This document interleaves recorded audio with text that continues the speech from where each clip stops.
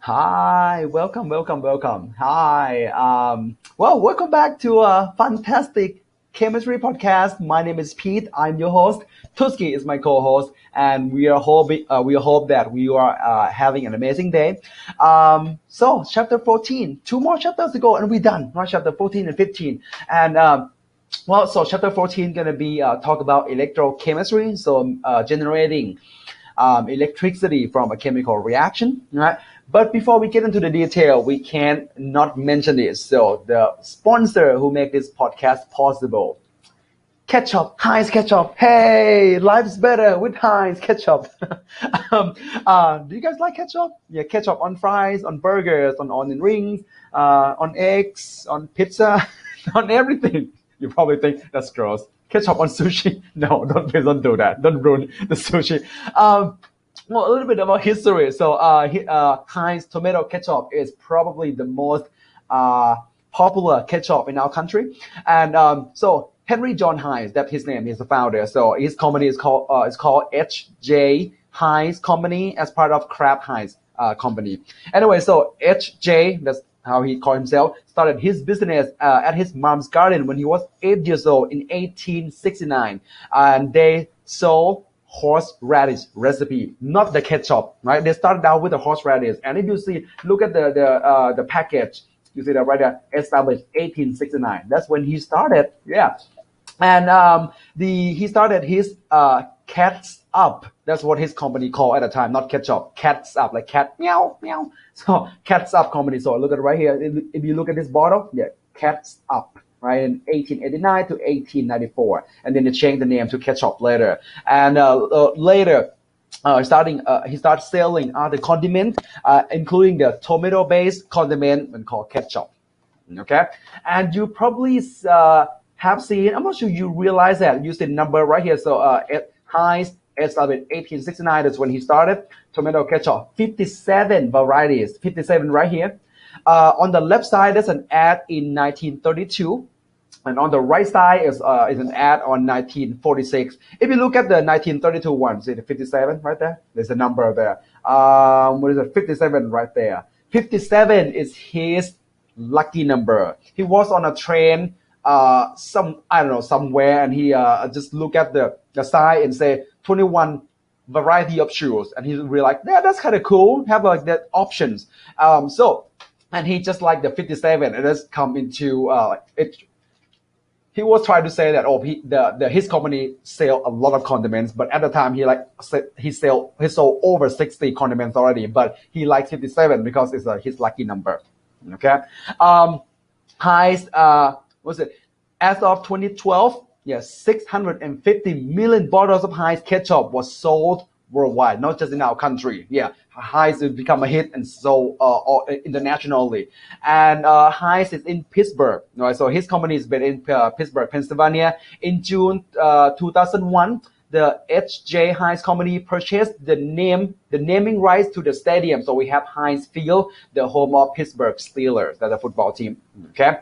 And 2019, some of you probably know this guy. So Heinz replicates Ed Sheeran's ketchup tattoo. That's his tattoo.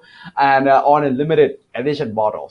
That's pretty cool. 57 right there. 57 varieties. That's his lucky number. Okay.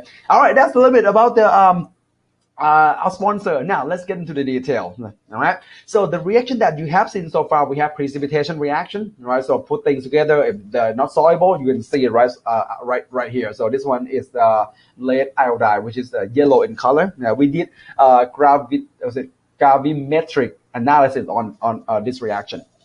We also have an acid-base reaction. Right. Add an acid at the base, making salt and water. Using an indicator and change the color, right? It's from the previous chapter. Combustion reaction. We have talked about combustion reaction for many times since maybe the first, our first episode maybe. So for the very first chapter. Look at right here. So combustion reaction has a lot of application. We can cook for entertainment, for generating the electricity, right? And for fun, but don't try at home. Take a look. So basically, he put he heat up the whatever this what is it? What's it? Oh, it doesn't feel. Oh my gosh. Yeah. Don't do that at home. Combustion reaction could kill people, and some people die. Actually, I'm sure you know that. This is a regular, simple combustion reaction. Hydrogen gas react with oxygen gas at high heat. When heat is high enough, it produces water and produce even larger amount of heat. And this happened with what's the name of? I'm gonna read right here. So the Hindenburg, which is the name of this air balloon, was a hydrogen-fueled airship that suffered an accident upon its attempted to landing in New Jersey in 1937. That's the picture from the news. Their hydrogen immediately combusted a huge fireball, destroying the airship and killing 36 people. The chemical reaction was simple one: hydrogen combining with oxygen to produce water. Yep, that's just that reaction, and people die. Okay. And some of you remember that. So any gas phase have high energy. So two high energy reactant making water one of the most stable compounds ever. So high energy go to really low energy. This reaction produces a large amount of heat. Okay. All right. Next one, we have a redox reaction. We have two types of reaction that we haven't get into the detail or haven't talked about it yet. One is a redox reaction. Probably have mentioned oxidation, reduction, but that's pretty much it. Okay. So this one we have magnesium strip dip into a hydrochloric acid solution, and it's just a single displacement reaction. So magnesium replaces hydrogen. So pair with chlorine, we have magnesium chloride, and you got hydrogen gas. You see the bubble right there. That's all hydrogen gas. We can make copper wire in silver nitrate solution. I'll take a look. So hold on. Let's start off with copper wire, add a silver nitrate solution. And what happens? So copper will replace silver, right? But and copper metal. This is the metal replace silver, so copper become in solution. So coming out from the metal into the solution, and silver get on the copper metal and started. All this look like snow right here. That's all silver. Okay, we're gonna talk about this reaction in a bit. But redox reaction is really, really important. It allows you to carry electricity anywhere you go. Yeah, in a battery, in a car battery, or on your phone. I mean, there's just a lot of application there. So the whole chapter of this chapter, we're gonna talk about this redox reaction.